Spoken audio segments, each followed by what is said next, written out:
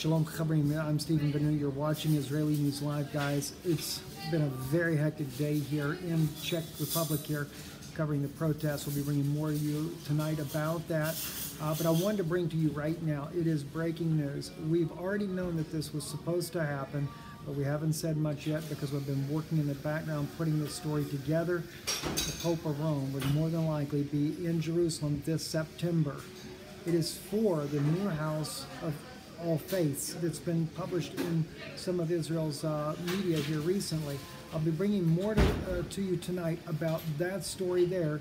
In September, the Pope will be there. If you remember, we have talked before about a mass that was going to happen in Jerusalem, where they're kind of getting ready.